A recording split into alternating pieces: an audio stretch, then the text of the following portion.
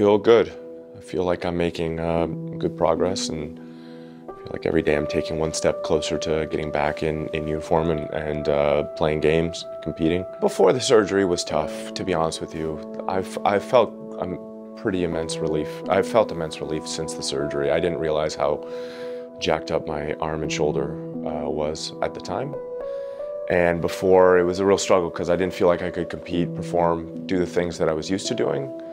And it was nice to know that it wasn't my performance. I had some limitations. So it feels good to move towards good health. It feels good to move towards playing closer to my ability.